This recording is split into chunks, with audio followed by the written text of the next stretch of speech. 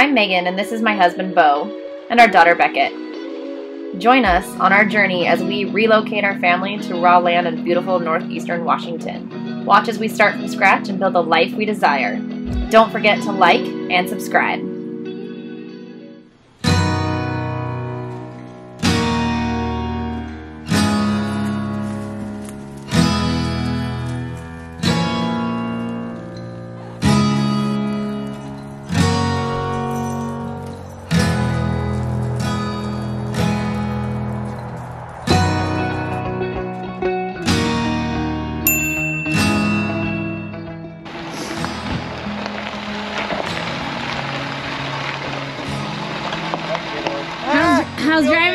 How's driving the big truck? Our wonderful friend went and picked up our boiler for us today. The company that we ordered everything from that designed it was terrified to ship it due to the freight issues and stuff lately with COVID.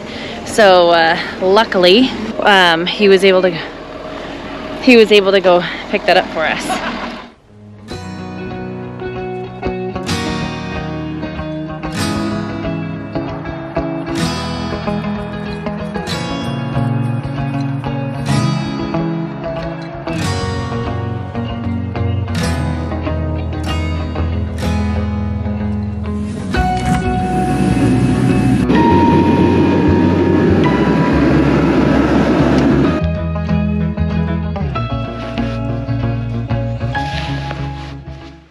We might have power in here, but we don't have actual lights or anything up yet.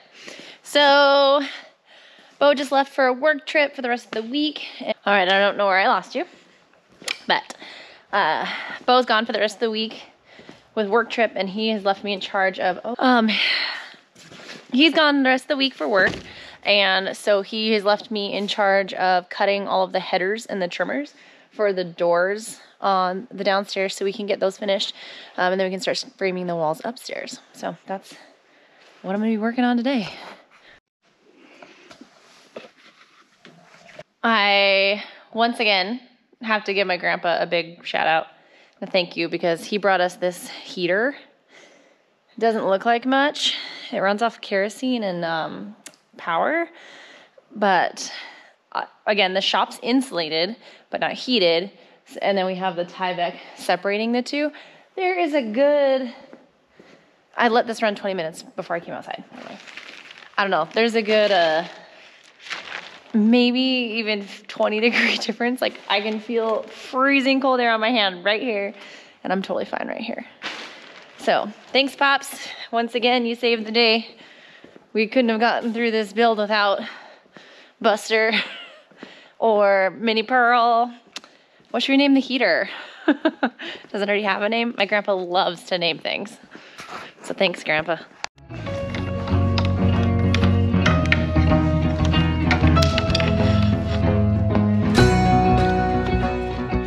Chop sauce it up. Ready to go. Now to get my measurements and make sure I'm doing this correctly.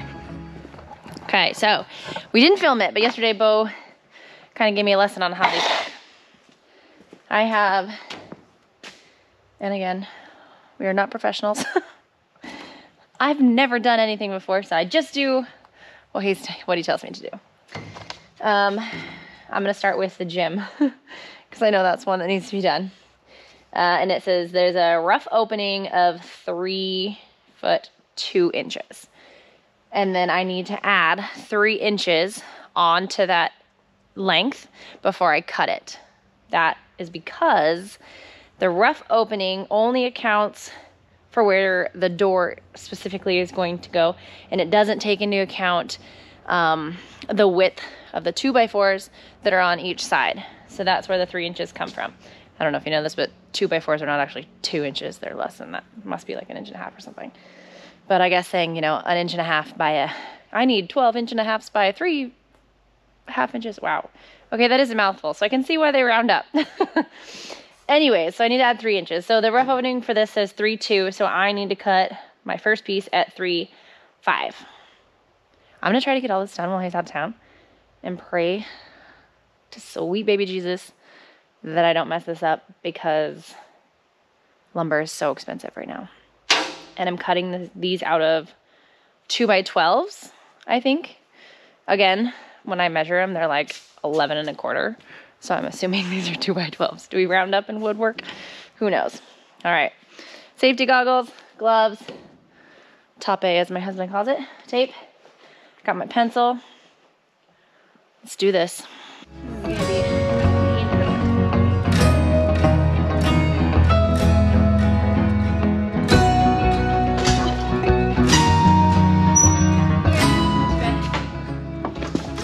I'm gonna go ahead and label these as I cut them. That way I don't forget where they go or mess up, right? You guys, I don't know if anybody else gets really nervous when they're cutting wood, but I do. I swear. I know people say measure twice, cut once. I'm like, measure 5 times for one cut because I don't want to be wrong.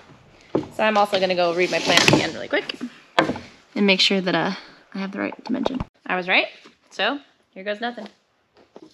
So Beau just called and his flight was delayed, which was gonna cause him to miss his connection flight. So he's not gonna be able to make the work meeting that he was supposed to go to, which sucks for work, but it's kind of awesome because now he gets to come home and hopefully we might even be able to get our boiler installed and operating by this weekend then, instead of having to wait until this weekend to do it. So in the meantime, I'm gonna keep working on this and hopefully get all of it cut before he gets home.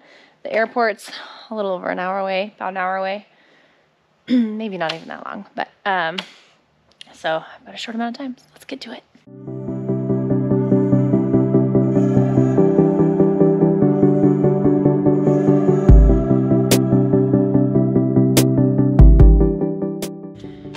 Carrying some 2x4s because they're not load-bearing walls, so they don't need to be cut out of the 2x12s, and do those for the headers. Same thing, I add 3 inches. They just don't need to be as large because they're not carrying a load. They run parallel with the floor joists, so they're not supportive. I only have 2 more cuts out of the 2x2. Oh wait, I do have 1 more cut I can make right now. It's a 6x2, so excuse me, 6x5 for this closet. Okay, I checked my calculations. It is right. It needs to be 6'5". Roof opening is 6'2", so I need to cut 2 of them at 6'5". I went and measured the closet door opening just to make sure, and I got a little confused, but I'll explain that in a minute. Lumber packages aren't cheap. We got lucky, and we have had very few twisted pieces, like maybe a handful. So we've been able to use everything, and we're gonna end up with spares, which again isn't normal. I don't know that we have spares this size though. We have spare 2x4s.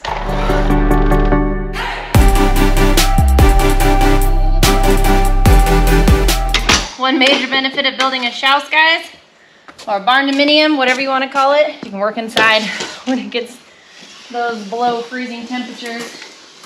This morning when we got up, it was only 19 degrees. That's cold. And we didn't have any frozen pipes today. I don't know if you remember, but a few weeks ago, our hose for our water froze like 3 days in a row.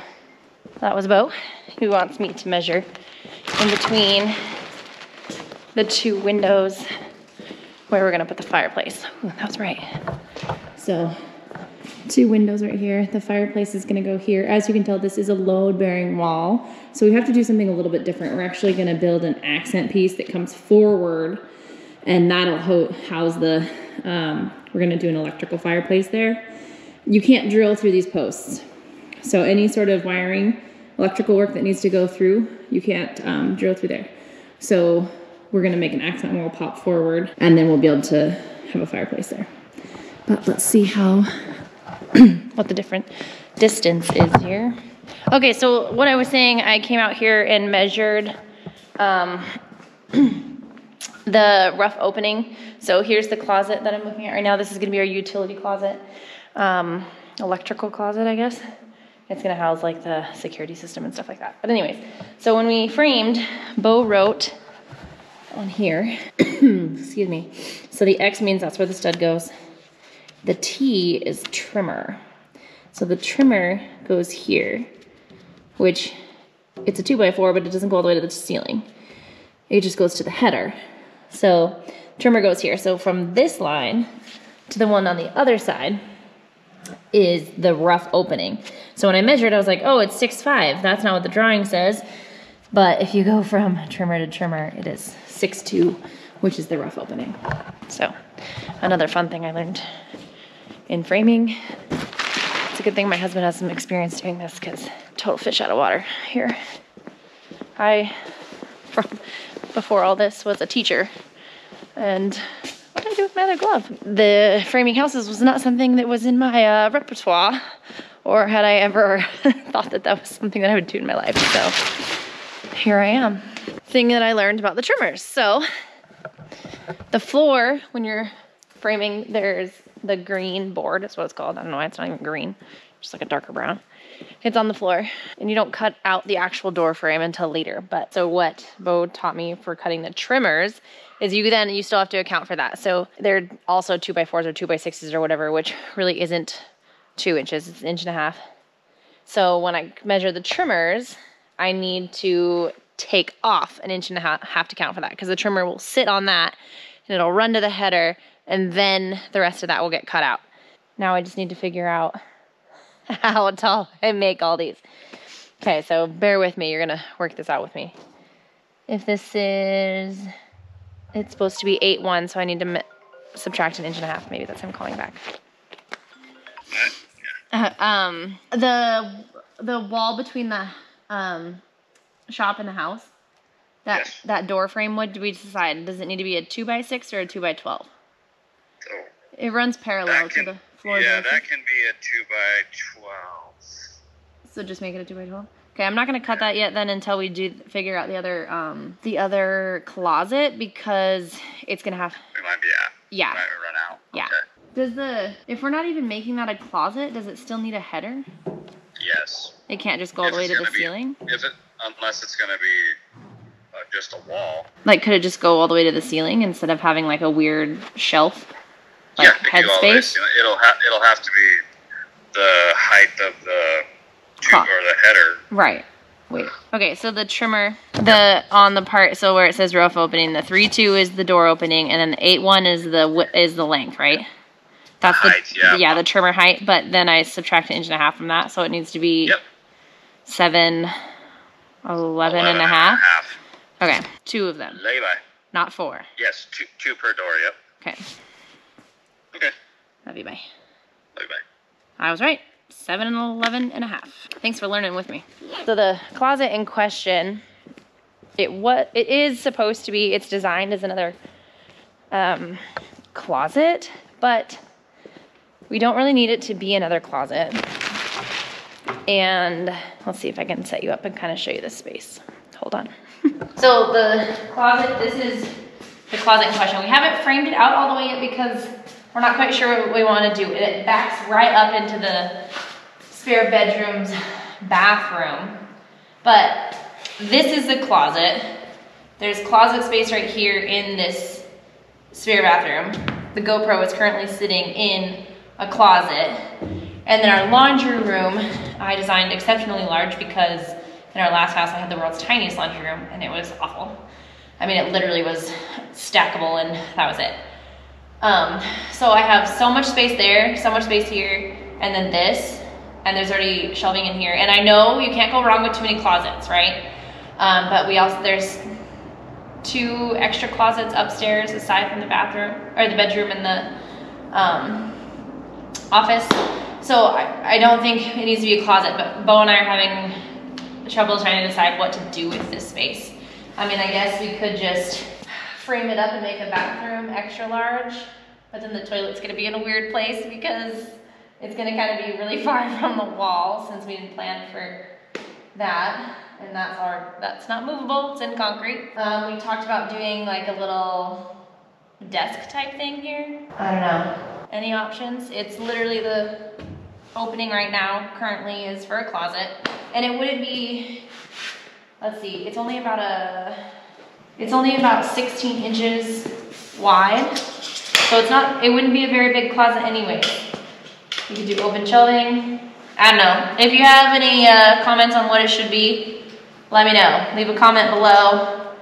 Tell us what you think. We don't know what to do. We keep going back and forth. He wants it to be a coffee bar. I think that'd be weird having your coffee in the hallway and not in the kitchen. I don't know.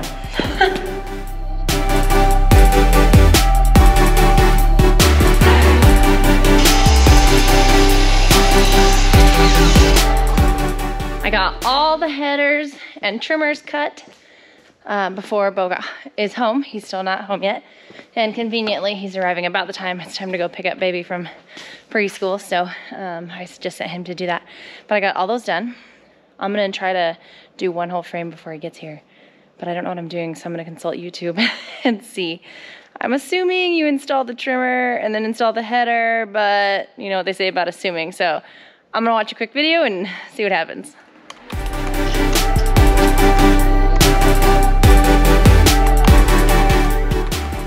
Fit in there. If I get it right. So that's the way it's going, right? Okay. This is only 1.5 inches. That's only 1.5 inches. This is 3.5. Oh, okay. So, and then.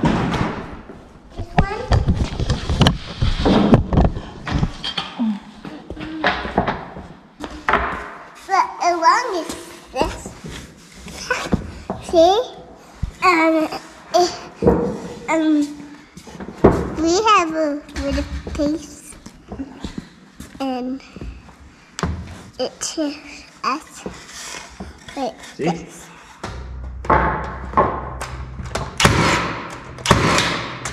Morning. So, when we framed this wall, I actually messed up and somehow I know exactly what I did. I laid the wall out on the other side of my stud mark, and it's because we had pipes in the ground and I couldn't lay the wall right where it needed to go, so I laid it off to the side. And when I had this wall laid on the wrong side of the plate mark, I just laid this perpendicular wall out from there. And anyways, I'm going back and fixing that. So we have a 3'2" rough opening here, a 2'6" rough opening here, and I basically had to move everything over 3.5 inches for the thickness of the plate. So that's what I'm doing here. Another thing, a typical first floor framing package just uses 2x12s for headers. A 2x12, if you look at a span chart, will basically span any double hung door, so any closet or utility closet or whatever you have. So they just sent 2x12s for our framing package. I didn't check it. Obviously, the guy who did the takeoff didn't check it either. But since we're using 8-foot doors in the first floor versus your typical 7 foot or just shy of that, we run out of headroom. So we only have 104 5/8 is a 9-foot ceiling stud. And if you take out the 8-foot one rough opening minus the 3 inches that you lose with your top plate, 4.5 inches that you lose with your double top plate and your 1.5 sill plate, you run out of room using a 2x12. If you check, or I checked the span charts, all of our doors are plenty good for actually a 2x10. Even on these big doors, most of the small doors, you can actually get away with a 2x8. Megan went ahead and already cut all of our 2x12 header material because we didn't put our headers in as we go because I was in a hurry. So anyways, we put one of our headers together, and I might have it laid out over here still. We put one of our headers together, went to put it up in the stud bay, and then went to put trimmers next to it. I don't have it laid out. And we're off, I think it was 2 inches. So I just went and ripped all of our header material down since it's already cut on the table saw. That's ready to go. So we'll just start putting our final framing in the downstairs. And I think that's about it. Apologize, all of us are sick. Just got back from Thanksgiving Sunday morning. So we're we're gonna try to struggle through a day. 2'6" will be the back side of that stud.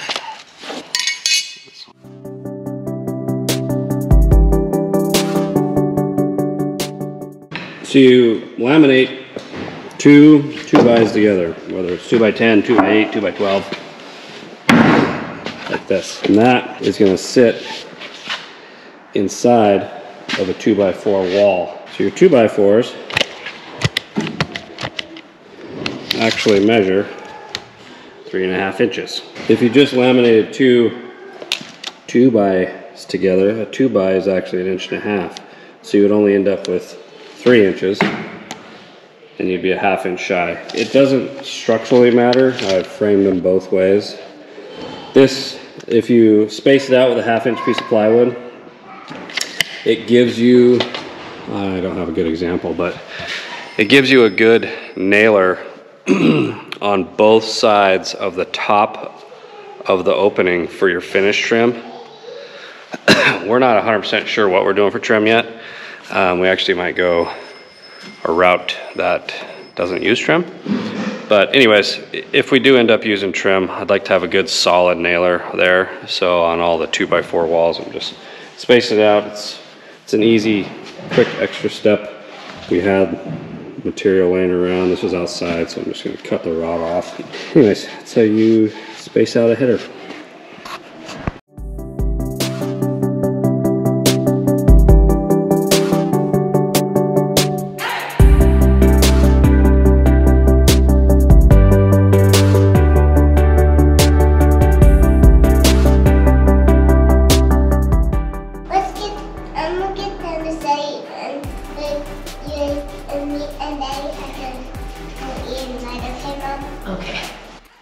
With our trimmers and headers going in, we will be able to start framing the second floor of our home. Day by day, little by little, we are whittling away and making progress.